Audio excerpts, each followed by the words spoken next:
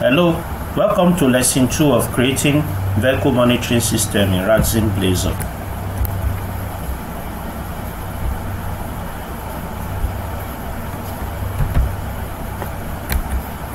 So in this second lesson, we are going to create the baseline Blazor app using RADZEN Blazor Studio.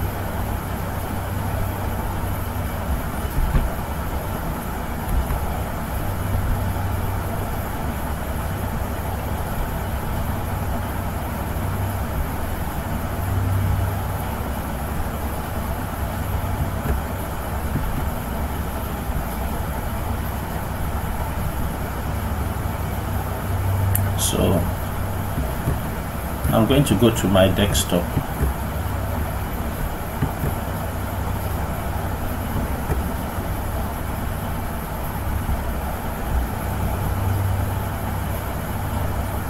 I'll right click new. I'll right click and point. I'll click on new and I'll point to the folder. So I'm going to create a folder on my desktop called vehicle monitoring system. After creating the folder, I'll get the full path to the folder by copying it. After that, then I'll go to RADZEN Blazor Studio. I'm going to click on it to start RADZEN Blazor Studio.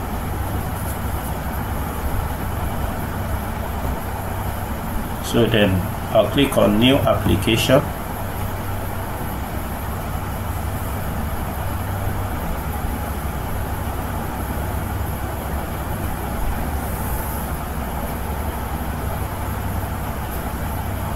I'm going to choose Blazor web application for .NET 8 and I'll click on next. I'm going to give the application a name, which is vehicle monitoring system. The interactivity mode for this application will be auto. The theme I want to use material tree theme. Material tree theme. And I'm going to paste the part that I copied earlier on. I'm going to enable progressive web assembly, progressive web apps as well. Let me see. Create a progressive web application. Progressive web app. No, I don't want that. Do I want that? Okay, let me leave it enabled. So I click finish.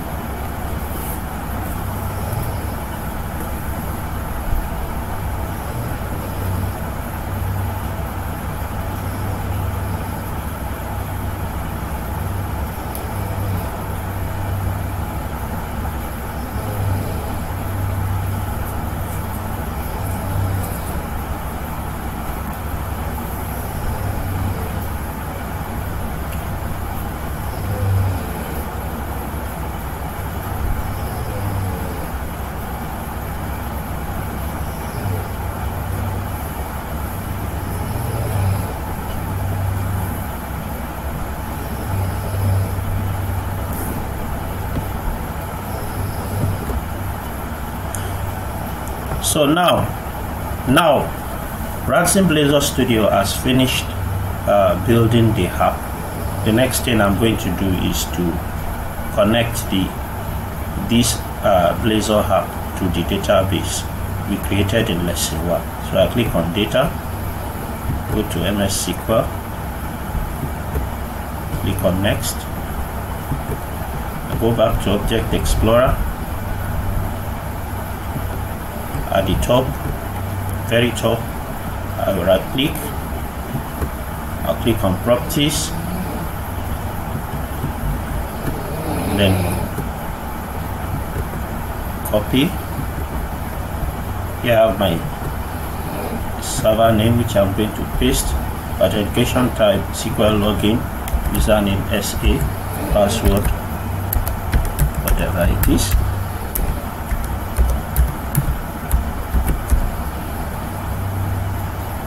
Database, vehicle monitoring DB, pick it up and I click next.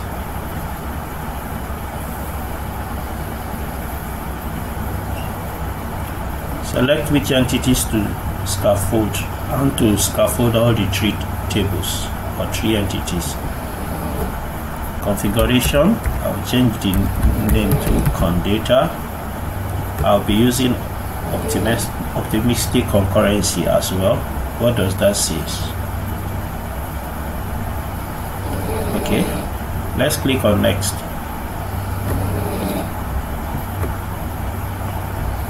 Oh, mistakenly clicked on finish. I'm going to start the process again. I want to create the tables as well in one swoop. So it's saying a foreign data source. I'm going to pause the video again.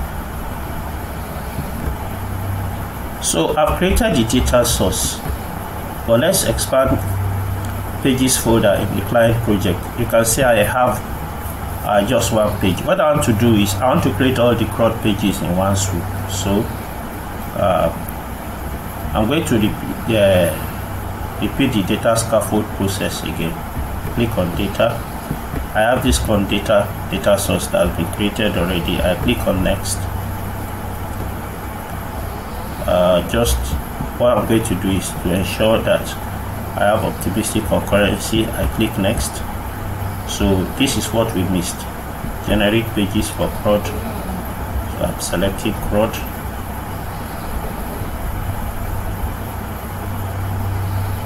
I click on next.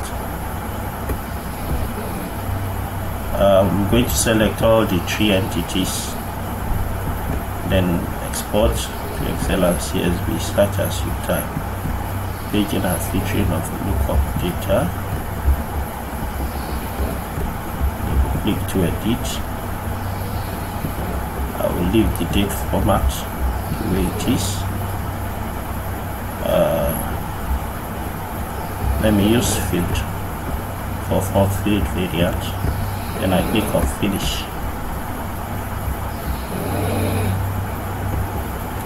So it's inferring data source again. So I'm going to pause the video. So now you can see that apart from index.razor, which we had earlier, other pages have been added. Let's run our app for the first time. Click on run.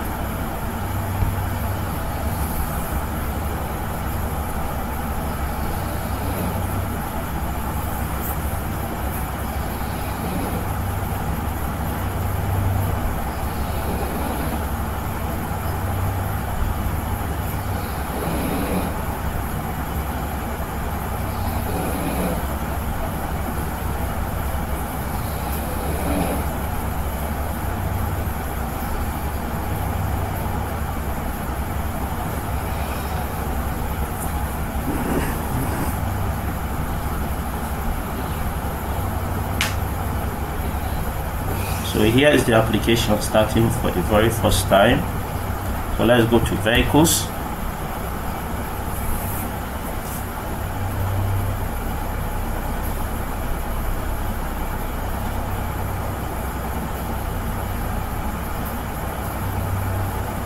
So that's what we have.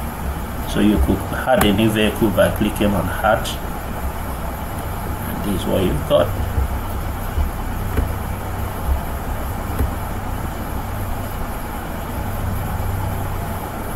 You could edit a vehicle by double clicking,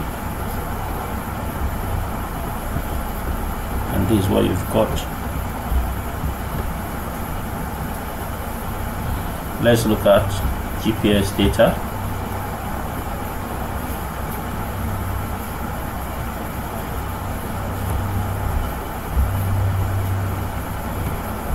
This is what you've got.